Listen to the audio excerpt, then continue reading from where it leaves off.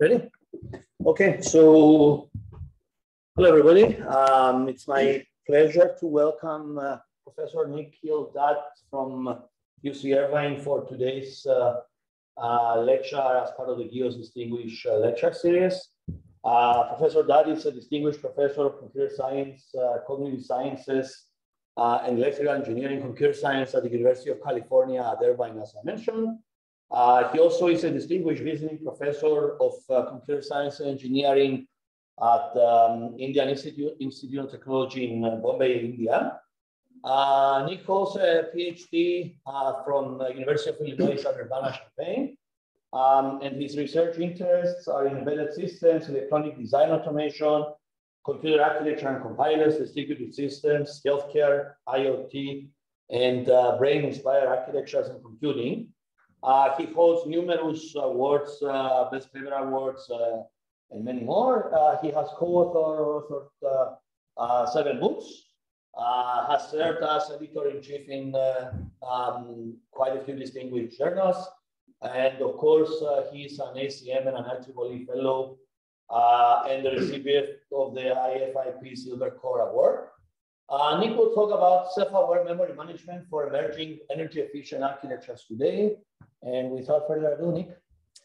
Thank you, Theo, for the very warm welcome. And thank you all for inviting me to give a talk. It's my first visit to Cyprus. We're really enjoying our time here. Wonderful people, very nice climate. It so happens that Theo and I are related. We happen to be second cousins of sorts, because I got my master's from Penn State, and my advisor was also co-advising Theo. So we happen to have some history together. Today's talk has interesting sounding title. This word self-awareness appears a lot in many different contexts, not just in engineering, but in psychology and in many other areas. So what I'd like to do is share with you some of the broad themes and projects that we're doing in this space, particularly related to how we can deploy these strategies for making memory systems more adaptive and resilient. So that's the context for the talk. We'll be covering quite a lot, and I asked Theo how long the talk should be. He said maybe 1 hour, and he didn't give a hard limit, so that could be a problem. With academics, if you don't give a hard limit, then it could be a problem. But having said that, there are too many slides. So what I plan to do is to give you an overview of what we mean by computational self-awareness. We'll start with that idea. It may be familiar to many people, especially in Theo's group, since we work on topics similar to that. Having set that context, I'll talk broadly about some of the challenges we face in designing memory subsystems, not only for emerging computer architectures, but in the context of newer applications. We're seeing a sort of a whole new set of new applications that are emerging.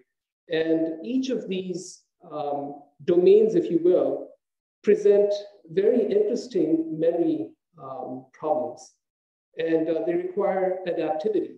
Oftentimes, these systems have to deal with changes in the environment, changes in the context, changes in the service quality. And we have to make these, design these systems so they can adapt very quickly. So that's the context. And much of the work today is based on the dissertation of my PhD student, Deep Mehti. So this will be part of his dissertation, so I'll focus on that. So having discussed that, I'm not sure how I can move forward, but it's frozen perhaps. Sorry. Oh, there. Okay, so just a little bit to set the context, right? When we design computer systems today, we're actually doing this across multiple levels of abstraction. And we can view these systems all the way from low-level devices that you see here in terms of the types of technologies we use, to the architectures we deploy, to the software systems that run on these architectures, and all the way to how we design applications. And it's very important that we think about how we design these systems in a holistic manner. This requires us to think in a cross-layer manner. and requires us to think holistically about how we can look at these design issues across the stack. So having said that, in spite of the advances we see in computing and platforms, we see that memory continues to be a challenge in terms of how we can deliver data to the right place at the right time, regardless of the application. And it becomes even worse. So in the context of energy efficiency in particular, memory subsystems oftentimes are the hogs, they're the energy hogs. And so we have to think about how we can design those in an energy efficient manner. So on one hand, we have a lot of challenges, as in, how can we manage these memory resources at runtime for these different types of architectures. But what I want to present today is the opportunity that we can use in exploiting what we call as computational self-awareness principles. And secondly, how we can also exploit approximations as another mechanism, as a lever for us to be able to design these systems more adaptive. So that's the context. I have a large roadmap for the talk today. And as I mentioned, I just plan to cover some highlights. So what I'd like to do first is talk a little bit about the role of computational self-awareness, what it means. And having set the context for that, I'll give you some insights on how we have used those strategies at multiple levels of abstraction. So the insights that I present will be from the architecture level, at the systems level, as well as the application layer. We have a lot of ground to cover. I'll be sharing the slides with you as well as references. So you'll excuse me if I don't get into a lot of details, because I do want to give you some insight in terms of what some of the challenges are and how we can use computational awareness to achieve adaptivity. So what do we mean by self-awareness in computing systems? There's a growing community of researchers who are trying to take biologically inspired principles of self-awareness and apply that to build adaptive systems. And so we can look at it from the perspective of how we can build systems where the systems can actually learn models where we capture knowledge about themselves and the environment in an ongoing basis. So you may design a system, but when you deploy the system in the field, you want it to start learning and enhancing the models that they have. So there's that one idea. And the second key idea is that once we have those models, can we reason about these models and enable them to act with the goals in an adaptive manner? So these are two key ideas that we'd like to deploy. And having said that, I think it's important to note that computational self-awareness is not AI, it's not neuromorphic computing, and it's not neuroscience. But instead, what it is it's trying to understand how we can apply these for adaptive autonomy to make intelligent runtime decisions. And the second is how we can have the ability to reason about and manage this autonomy during runtime. So it's inspired by adaptivity that we see in biological systems. Can we actually build, in some sense, a poor man's model that we can deploy in an engineering sense to make these systems more adaptive? So that's the key idea. So let's go back to this picture that we saw earlier. And this is a picture of an abstraction stack, a cartoon, if you will. And what you see in this cartoon is multiple levels of abstraction, from the lowest level of, say, devices all the way to applications. And if you look at these abstraction levels, what we have is the ability to actually sense information at each of these abstraction levels. And using something like a control loop, be able to decide on what actions to make based on the context of your constraints. And so this is a standard control loop that you have, and you might view this as a system where you actually do things where you actually sense, where you're observing, and then you make a decision, and then you act. So a very straightforward control loop that you see. And what's interesting here is that you're fusing information from multiple abstraction levels.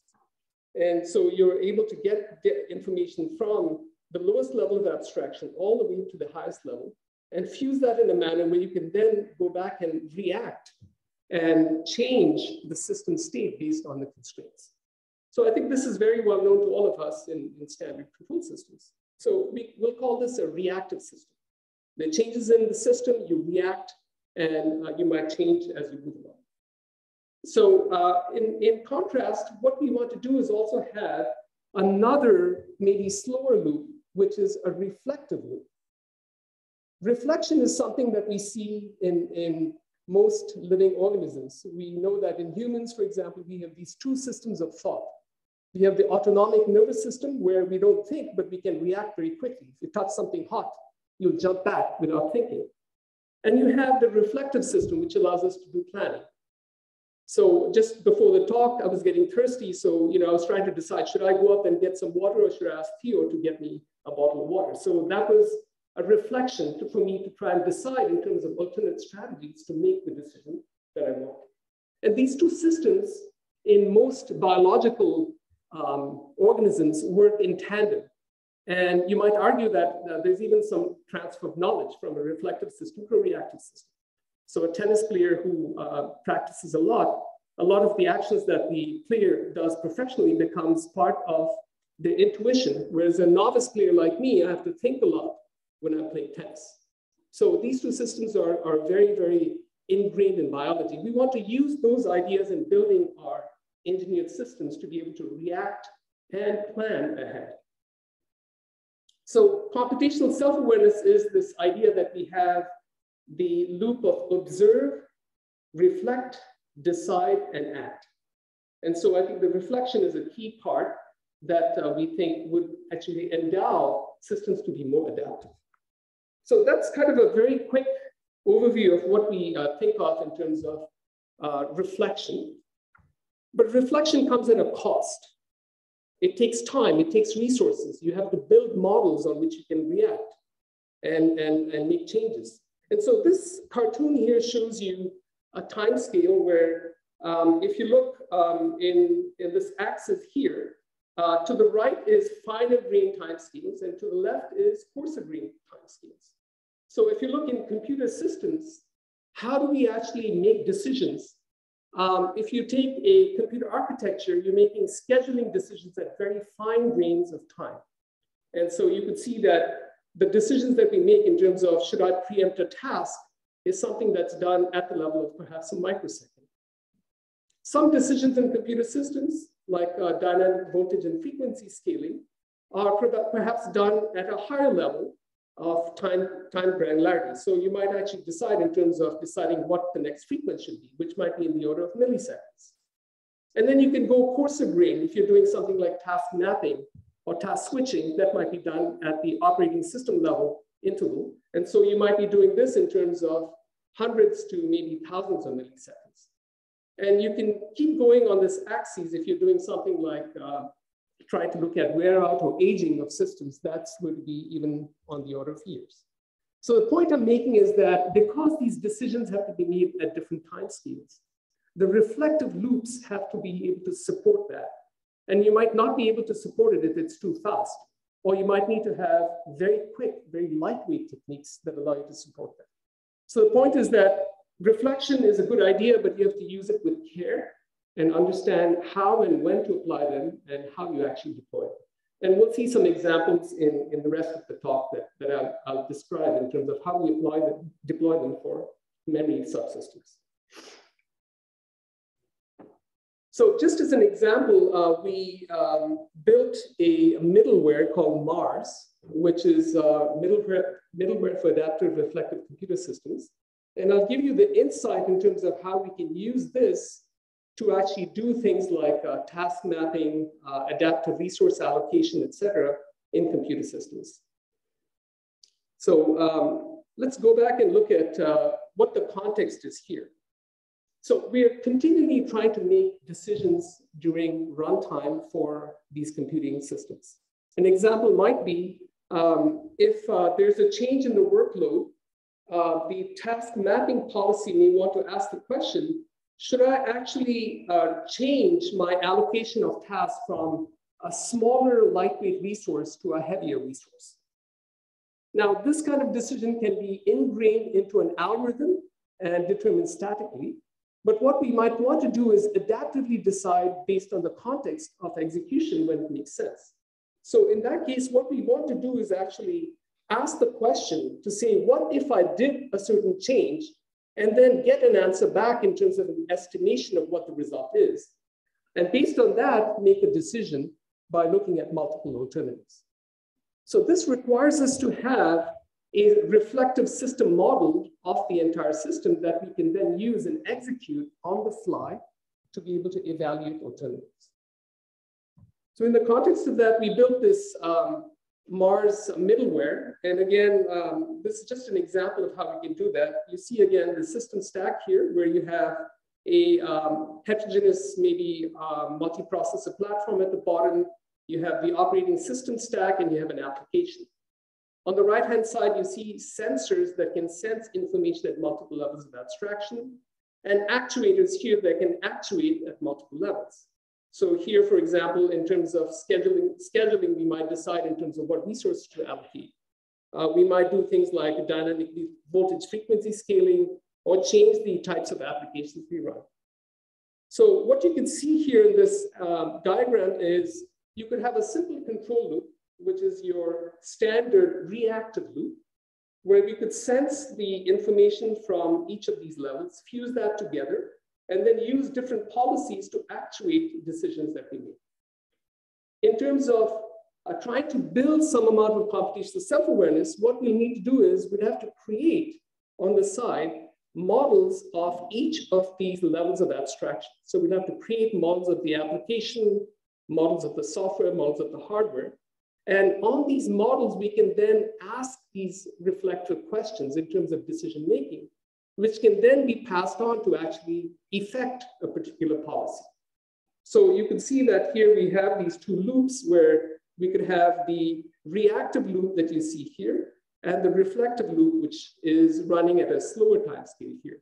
And this environment that we've built allows us to use experimental platform where you could actually try different policies and apply them. And we've used this quite effectively in many of the memory management resource policies that you see in the rest of the talk. So we hopefully got some sense of what we mean by computational self-awareness and how it might be applied in a computing context. For the next half of my talk, I want to talk about how we can apply that for doing memory management.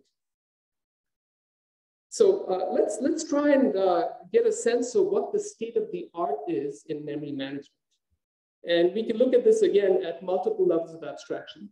I apologize if the figures are very small to see, but you'll get a sense of what we're talking about, and you can look at the slides later. But if you look at the very highest level of abstraction at the system level, the abstraction of memory is really about data structures. And we can apply different types of approximation techniques and memory management policies. There's been tons of work done where people have looked at using different types of application level approximations as well as policies. In a similar manner, we can go down at the operating system level.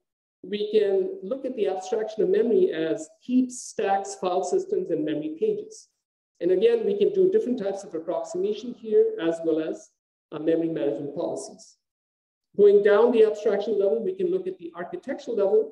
And here we're looking at abstractions such as buffers, registers, caches, scratchpad memories, high bandwidth memory. And then we can apply different approximation techniques as well as memory management. Going down further, you can do this again at the circuit or device level, where for memories, you're looking at the abstractions of memory cells, transistors, et cetera. And you can apply different approximation as well as memory management policies. So the fact of the matter is there's been a large body of work done across all of these. But in trying to apply this in the context of adaptivity, we find there are several shortcomings. So if you look from the perspective of approximations, one challenge is that this requires manual tuning of parameters at each of these levels. This is a challenge because an application designer may not know what technology is being used. Conversely, a technologist may not really appreciate the software abstraction at the highest level. So it becomes very challenging to have a tall, thin designer who can go across the abstraction stack. And consequently, much of the work we've seen in the past has been limited to one or a few adjacent levels of hierarchy where they might do some approximations. In a similar manner, if you look in terms of sample memory management policies, our study showed that typically application developers, as we mentioned, may not have an appreciation of detailed hardware characteristics. And because the platforms are changing so rapidly, the architectures are changing, the technology is changing, it becomes very difficult to support workload-specific optimizations. So these pose huge challenges in how we can move forward. And we posit that by using self-awareness principles, we can actually address these issues. So on one hand, we discussed the challenges with approximation techniques and these emerging architectures. On the other hand, if you look in the context now of new application contexts, there are very new scenarios that traditionally computer systems designers and researchers have not been addressing. The first is the idea of end-to-end application contexts, right? So, you know, I understand in the PO Center, you have a lot of work in autonomous systems. So if you look at these systems, you have sensors that are fusing different types of data coming in at different rates and actuators at different rates. And there are end-to-end deadlines that must be satisfied either for the reasons of safety or for performance.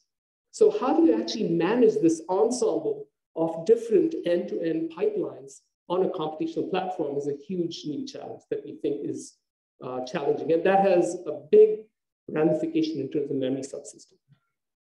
The second is this notion of systems at scale. And this is in the context of looking at things like data centers. If you look at how we can build large-scale software systems that execute on very large distributed platforms, the challenges of doing this kind of optimization at scale becomes very, very interesting and challenging.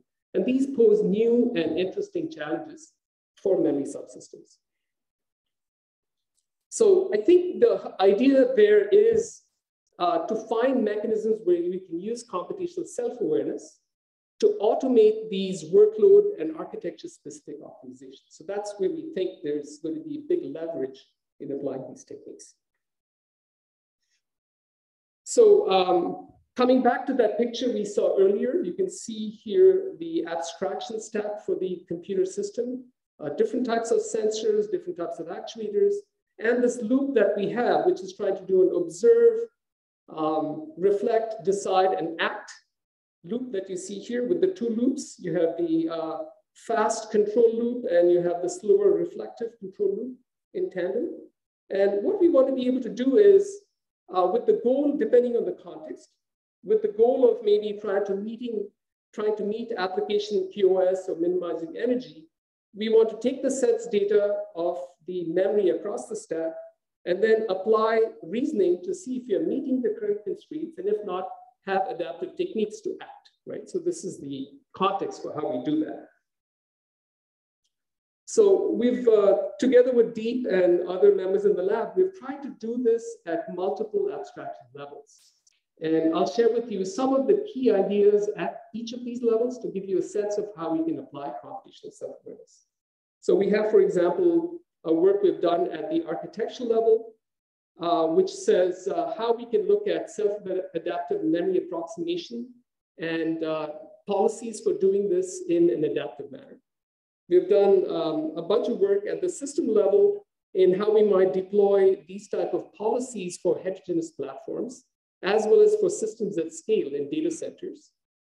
And then at the application level, we have a bunch of work where we're trying to see how we can apply these for end-to-end real-time pipelines. So we'll sort of do a quick walkthrough over this entire space of both applications and systems, as well as at the architecture level. So I'll stop here for a minute and see if there are any questions. If not, I'll keep going. So feel free to stop me if there are questions at any time. Right. So let's take a quick look at what we can do for adaptive memory optimization at the architecture level. And towards that end, I'll give you some insights on two specific pieces of work we've done in this context. The first is looking at self-adaptive memory approximation using a formal control theoretic approach. And the second is trying to apply self-optimizing runtime manager for approximate memory systems. So the challenge is this. What we want to be able to do is, so let me pop the stat for a minute. We understand that for a large class of applications, memory approximations are very effective. So I know that there's work in QoS in looking at vision and sensing. And these type of applications, we understand that you can play with the quality by using approximation as a knob. So that gives you a huge opportunity in terms of how you can save energy. The question is, how can you do that effectively and change it adaptively at runtime? And in the past, there's been work in what we would call as binary approximation knobs, where something is on or off. But also we did some work in trying to take this and have a finer grain of approximation using multi-level approximation. So I'll give you some insight on how that works. And then, there are references to papers that I have in the presentation, and you can take a look at those later. So what do we mean by a binary approximation knob? This is the idea of having the quality configurability as a knob, where you can change the degree of approximation by either turning it on or off. And so the idea here is to be able to take the application. Let's go back for a minute. I think I jumped ahead. Where we can take the application that you have, and you can actually embed within the application hints to say which parts of the application are approximable and which parts are not. And given that, the system may be able to apply at runtime strategies for deciding what level of approximation to apply to meet the quality constraints and the goals that we have. So that's the idea here, where you may be given a target output quality as a metric that you have. And then we have an intelligent cross-layer controller that takes the sensed information and decides how to change these knobs in an effective manner, coordinated manner, so that you can achieve that particular goal that you have in terms of the need for energy or quality. And so again, the idea is to be able to use these two loops, if you will, where you can build computational self-awareness models of the memory subsystem, and then ask what if questions at runtime to be able to make these decisions. So let's set the context for why this is an interesting and also a challenging problem. And to do that, take a look at this cartoon that you see here, where we're showing in this x-axis, what you see here is for cache L1, for different voltage levels, what kind of error you may have and what kind of approximations that you can apply. And similarly, on the y-axis, you have the same for L2. And what you see in red is the amount of error. So you can imagine that if you start cranking down your voltage, right? If you start getting very aggressive with voltage, you'll start to see errors appear in your memory subsystem. This is because you start seeing degradation in memory cell quality. And at some point, you'll have very, very poor quality and almost nothing that you can use. And depending on the kind of technology you use, you'll get very different characteristics for the level of voltage that you can use for that particular platform. So that's with respect to error. You can also look at what the effect is on energy. And it's not obvious. You might think, well, if I lower the voltage, you should get less energy. But actually what you see is a very, very interesting observation where there's, depending on because of variations in manufacturing, because of the platform, there are going to be very different data points in terms of what the voltage and the energy levels are going to be. But in terms of a cartoon, you can see that the pictures that you see here in terms of green represent the energy. And so if you have, highly green, if you have the lowest voltage, you'd expect the best energy configuration. And of course, at the lowest voltage, you'd also get maybe very high errors. So what's the trade-off and how do you find the design space that actually allows you to navigate this in an adaptive manner is what we can do. So in this approach, what we have done is we've been able to find that there's actually a feasible region, and within that feasible region, you're trying to identify the best design spot that would work for that particular context. Now, the obvious question is, why can't we do this statically, right? I mean, this looks like a static optimization problem. And the challenge is that it's very, very different because depending on the application that you use, your feasible region changes dramatically. And so the design points are going to be very sensitive to the type of application and the platform that you use.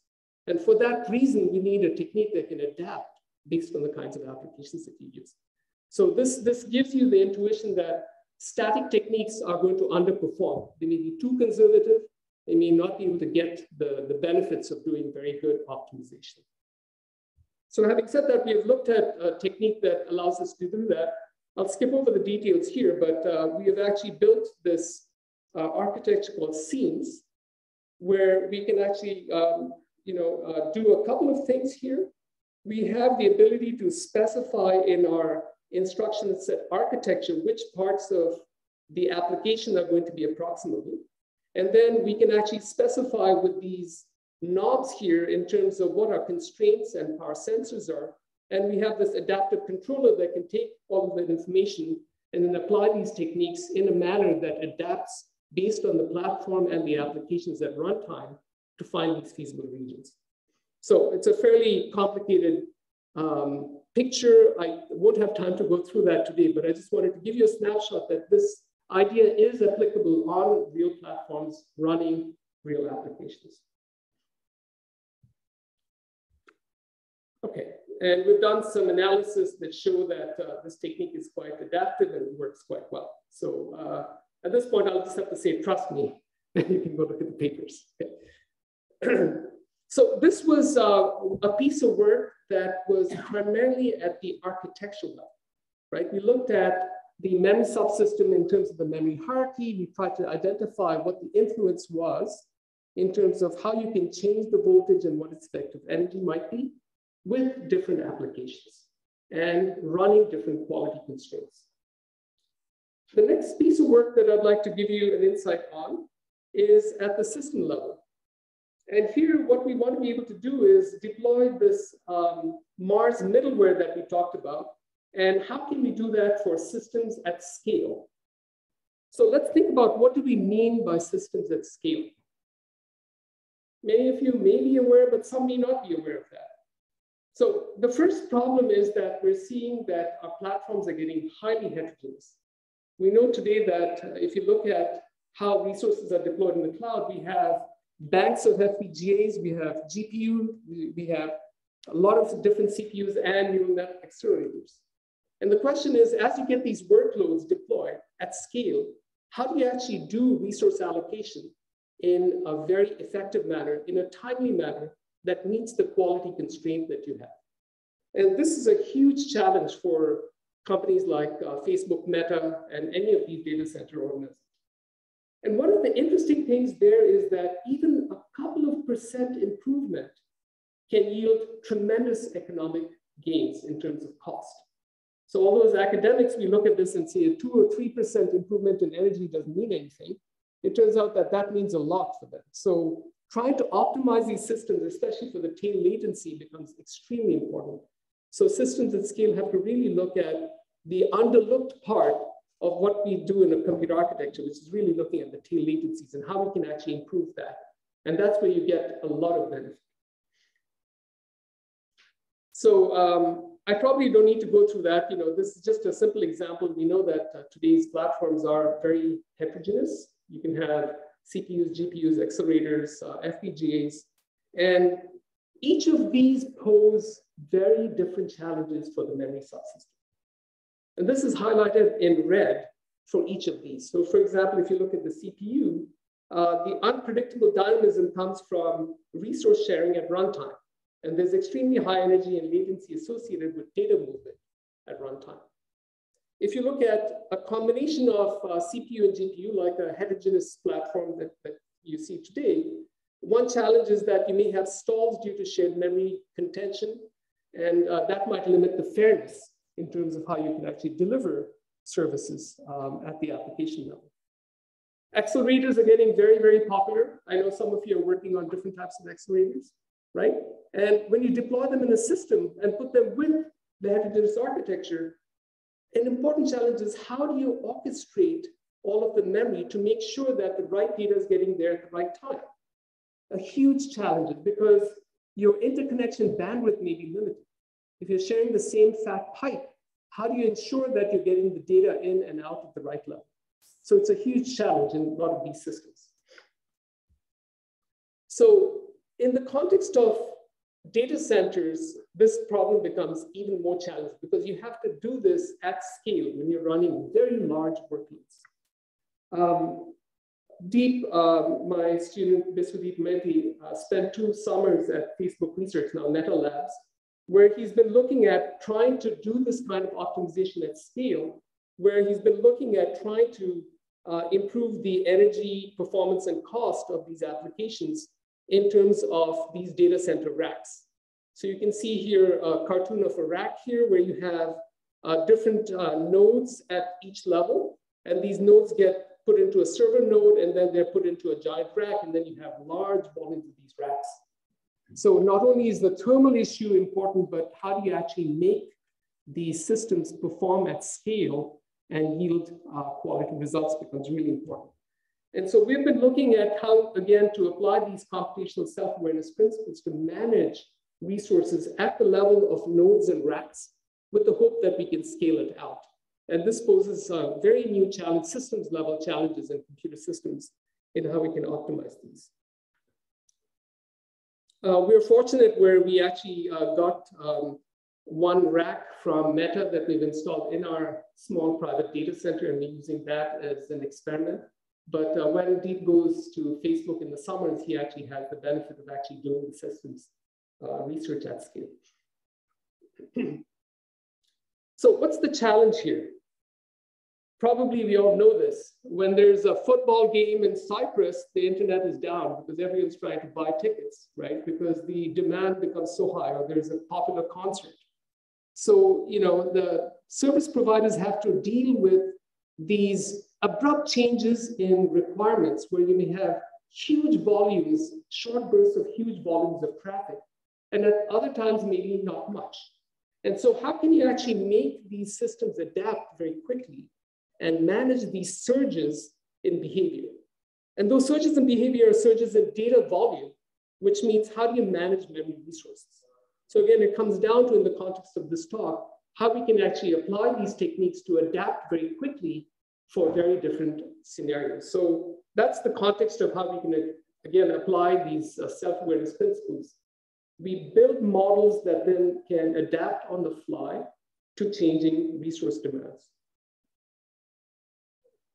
Okay, so I'll skip this one, but just to give you an idea that it is a new challenge and a lot of interesting problems. So especially for some of you that are maybe getting into the area, these are some of the new challenges that I think can become quite rewarding in terms of research. Okay. Good. All right. So let's look at now. Let's pop the stack and look at the application level. Right. We talked about architecture. We talked about full systems. Now we have the applications that run on these systems. So here again, we have a couple of recent pieces of work that I'd like to share with you. The first is actually it's a benchmark suite that we designed for researchers to be able to deploy these end-to-end dynamic pipelines for adaptive autonomous systems. And it's an approach called, that the system is called Chauffeur. We published that at ESP last year. And what it is it's trying to address this issue where in a lot of these systems, you have these computational pipelines where you can see a bunch of different sensors. Maybe you have radar, LiDAR, you have vision sensors, and then you have this computational platform here. Maybe it's a bunch of GPUs and almost supercomputer farms sitting in the car. And then that's producing outputs that are then activating different parts of this autonomous vehicle. Real-time constraints become really important, right? Because as soon as you sense something, if you have an object, you have to react within a certain time. Some of these end-to-end pipelines are soft real constraints. Some of them are hard real constraints. So we've seen in the real-time systems community that scheduling of real-time mixed criticality systems has become an interesting academic problem.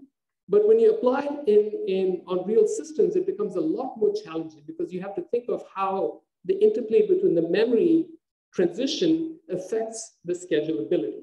And so we've seen in terms of how to do that in these systems. To do that, we've built this open source platform, which has this kind of characteristic. What you see here, it's maybe a little bit small, but you can see here on the left, different types of sensors that are generating data streams like camera, LiDAR, radar, CAN polling, etc.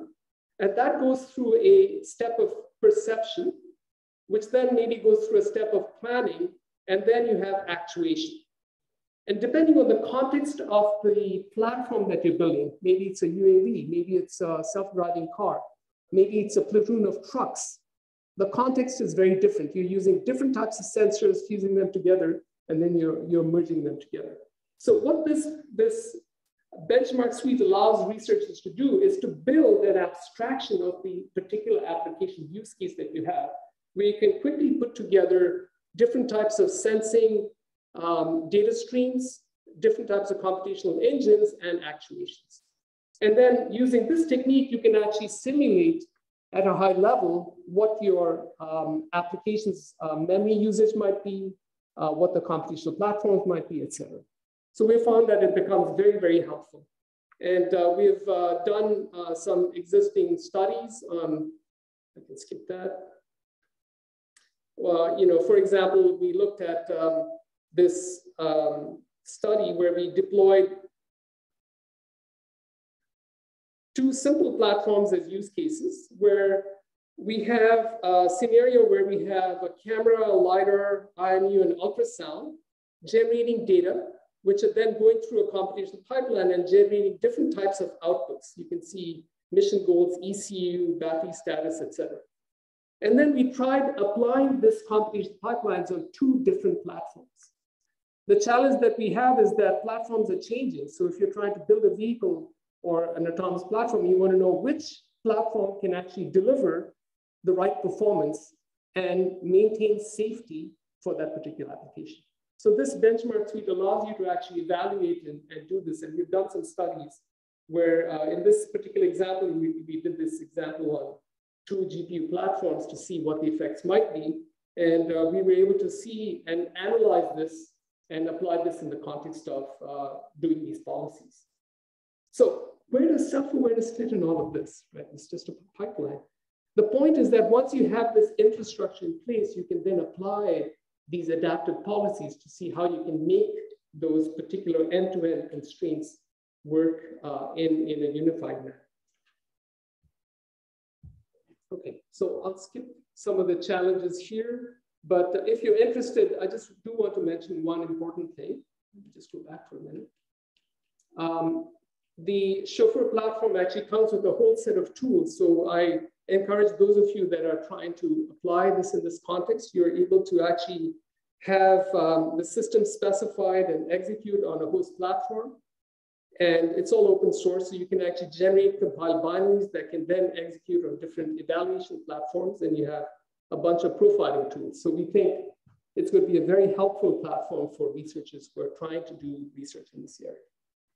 So again, I have links to some of the details in the slides, which I'll share with you so you can take a look at these, and it's all open source. So encourage you to take a look and give us feedback as well.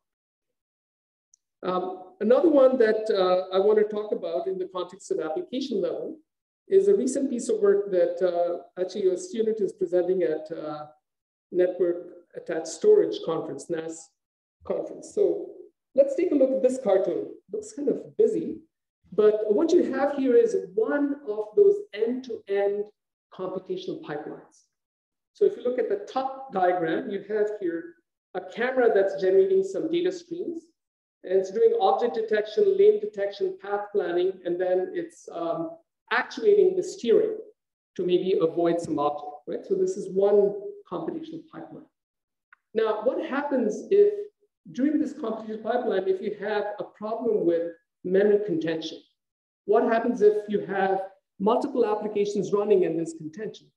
If you don't address that in a safe manner, you could actually have, in the best case, you may have a slowdown. In the worst case, you may have something like a fatality. So the point that I'm trying to make is that memory subsystems can have a very insidious behavior in terms of these end-to-end pipelines, and you want to be able to analyze these and address them early on. And so in that context, what we've done is we've tried to look at operating systems policies that can proactively avoid these types of scenarios using methods of self-awareness to predict what might happen, and then use proactive measures to try and eliminate those techniques. And so this is a recent piece of work that's being presented next week in the NAS conference. So again, if you're interested, take a look at that.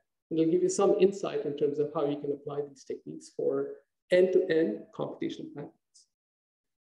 Wonderful. So we talked a lot about computational self-awareness. We talked about these fast and slow loops. We looked at multiple levels of abstraction, and I tried to give you some insight on how we applied that at the application level, at the architecture level, at the system level.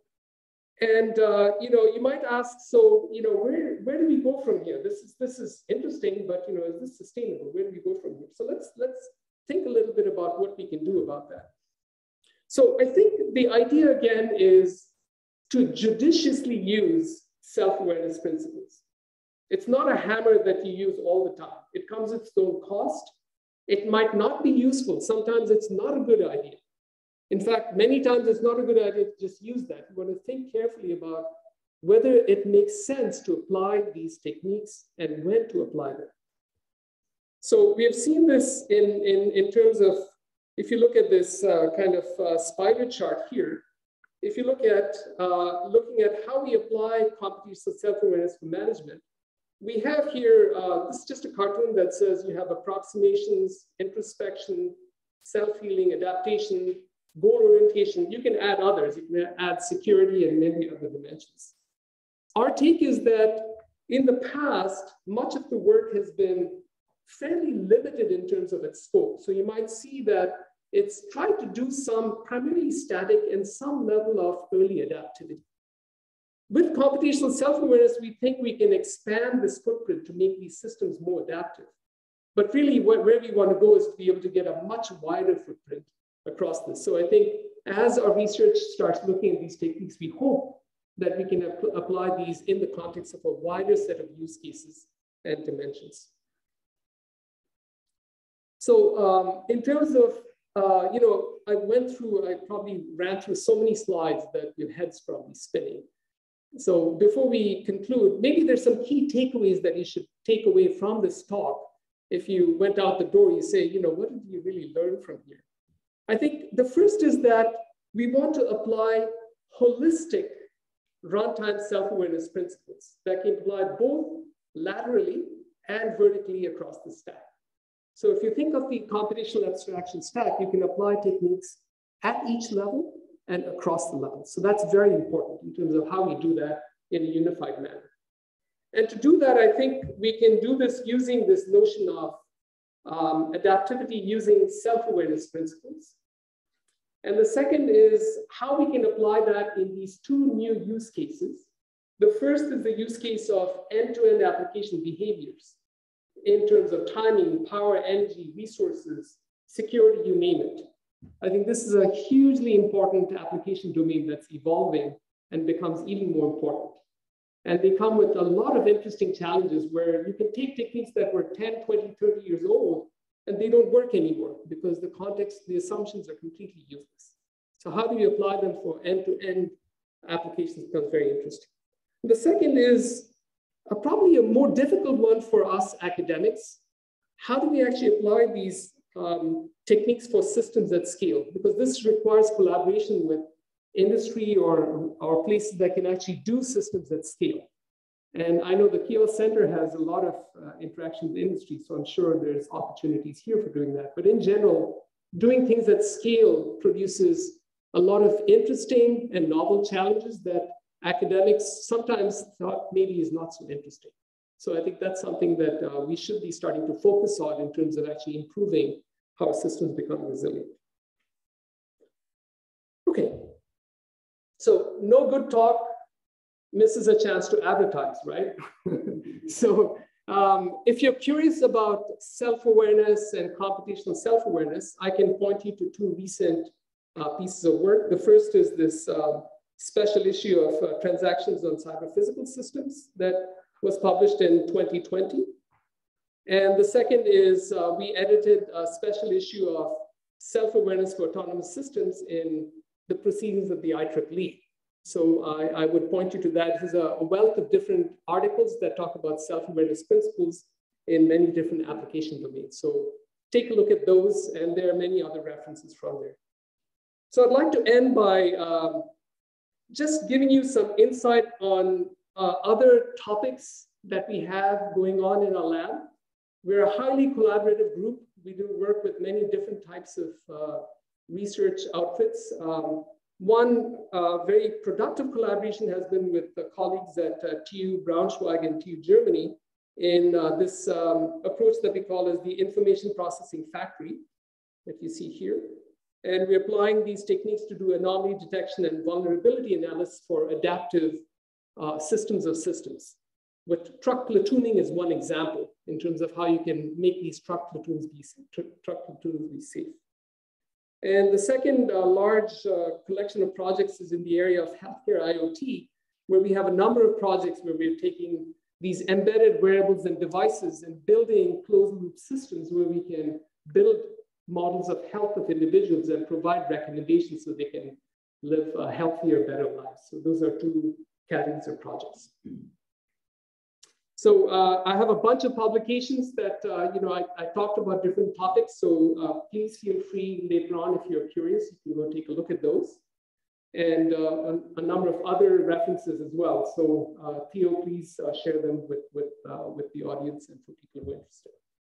So I'll stop here, and I'll be happy to have you ask questions and answer questions.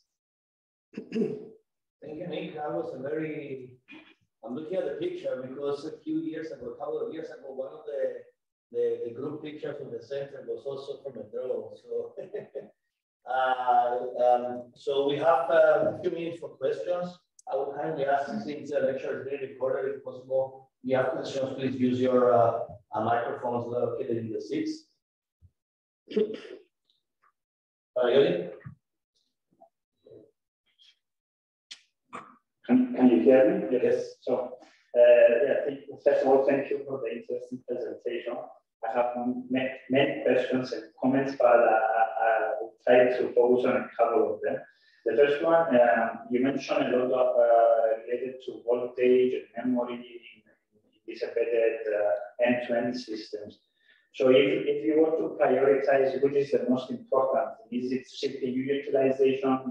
Is it network traffic between components? Is it voltage, as you mentioned? Which one should I mean, if you have to focus on all of them, it's going to be a complex interaction between all these performance things. So if you could comment on that. Absolutely. Thank you for that. It's actually a great question and something we deal with and grapple with almost every day.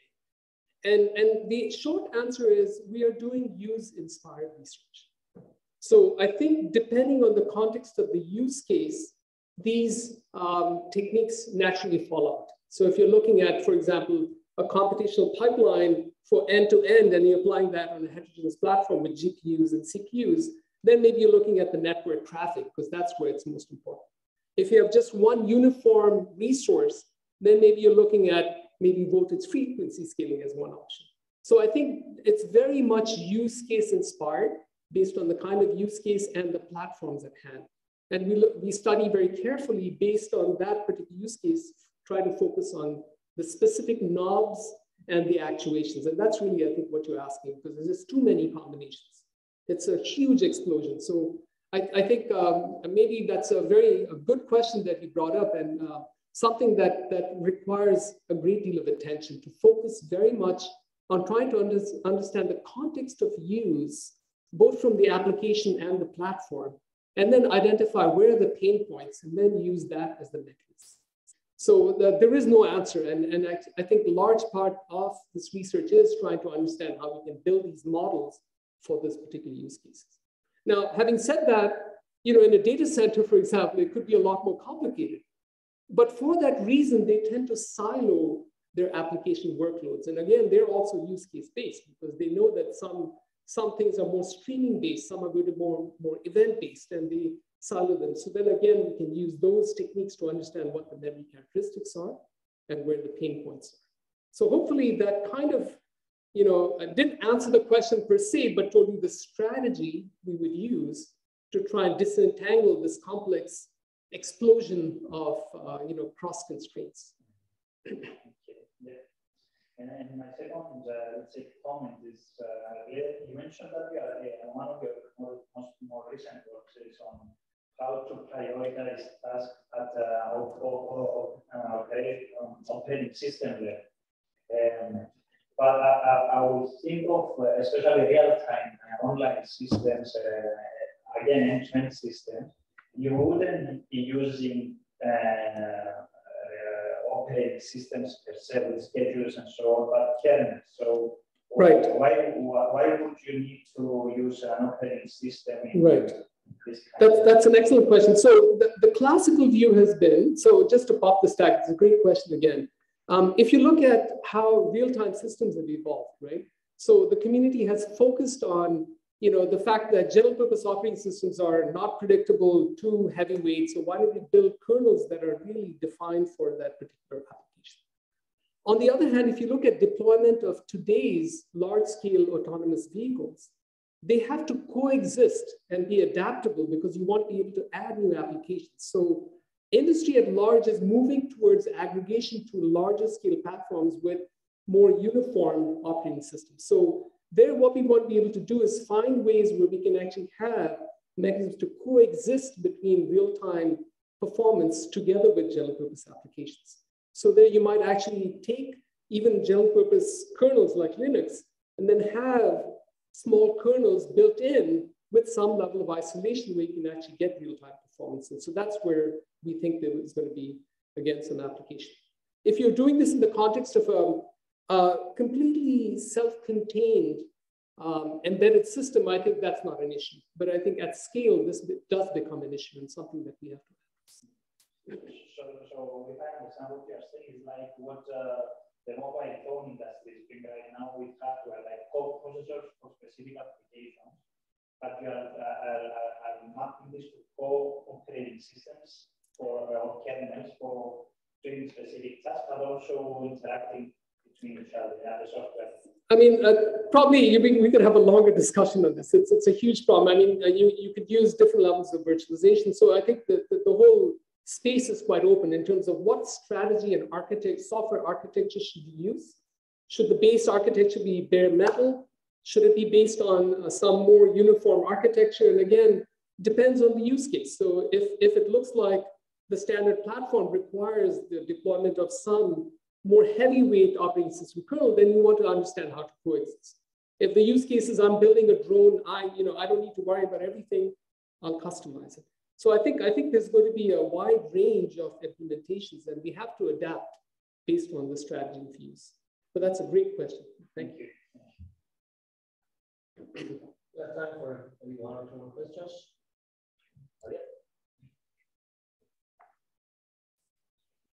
So thank you for the wonderful presentation. I had a couple of questions, but I'll start by a follow-up on Panagiotis' first question.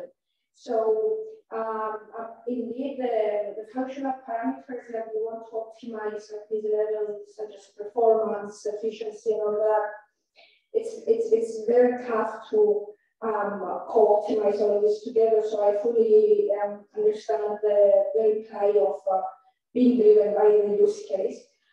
If I may add to that, and I ask for your comment, what about non-functional parameters such as, let's say, security or reliability at the hardware or the software level? So those, again, of course, they can be use case driven, but do you feel that there is a bare minimum which any type of application nowadays should satisfy with regards to those parameters?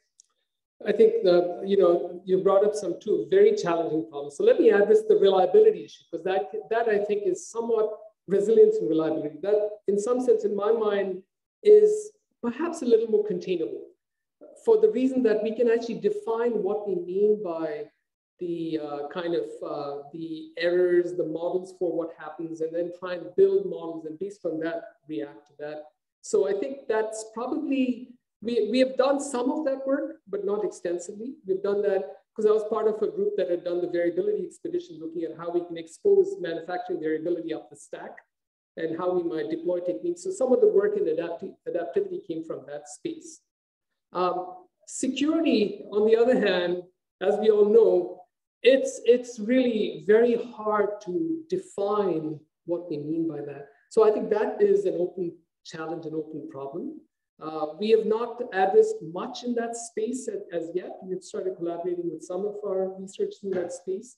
But my personal take is that it's going to be a lot more challenging, because there's always this aspect of the cat and mouse problem that you define some secure attack, you break it, and so on. But you'll never have the comfort of really understanding, is this system really secure? Because you might actually argue that all systems are inherently insecure. And so you have to live with the insecurity, which is a different model than we do in engineering typically, where we have kind of a well-defined space and we do that. So that, I don't know. I don't have an answer for that. I think that's a very, very open challenge. I mean, sure, we can publish papers on that, but in terms of actually solving the problem, I think that's a lot more difficult, is my take. So. Yeah, because I was actually thinking this high-level concept I could propose for cross-layer sensing and reflecting and then making decisions. To my mind, it's a little bit more clear if you want to address reliability, how you can do that at the different layers. One point that you mentioned about fusing the data, maybe we can have a discussion later on that, on how we could do this, because it's interesting to see if you can reflect from one abstraction layer and make decisions for what's happening in a different abstraction layer. But for security, it's not clear to me if this approach could work. Yeah, Okay. I agree. I think it's a huge challenge, and it's an open issue. Yeah. And the final question here, I'll finish, just more detail, a more detailed question. Your solution for the architectural layer, you mentioned, of course, the need for going with dynamic approaches because it's workload dependent. Do you have any insights on what type of characteristics of the workloads make the difference? Is it between memory intensive and computational intensive workloads, or are there any other characteristics? So again, we can have a long conversation of that offline, but our study was that we know in the architecture and application domain, there's been quite a bit of work in understanding phasic behavior of applications, right? So this is something that people have explored for many years, looking at workloads and trying to exploit from their patterns of how things work and so on. But those have primarily been looking at computational phasic behaviors, trying to see when the computation goes up. One of the studies that we did looked at the memory phasic behavior. And it turns out that the memory phasic behavior is not always aligned with computational behavior, for a very simple reason, because memory requires communication. And so, although you might think if I analyze the program and there's a big loop inside, so it's going to be data intensive, so there's computation, there's memory, right? But it turns out that they don't overlap completely.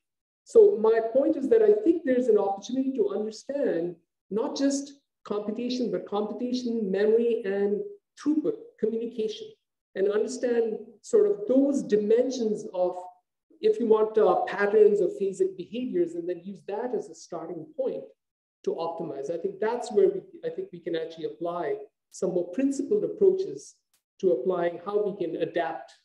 And then you can take the use case and so on. I think you're really asking, is there some method to the madness rather than just use case? Yes, there is, but I think it really requires us to understand how we can extract those dimensions of behavior patterns, and then use that to build models on which we can do predictions and analysis. So I think that's a starting point. Great questions, by the way. I love this audience. This is great. I forgot that we have a lot of online participants to ask if there's any question from the online audience.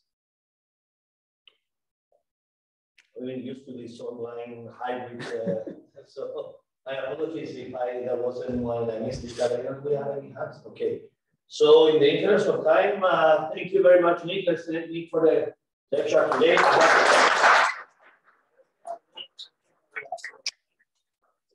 If there are any further questions, you can ask Nick offline, that way we don't take time.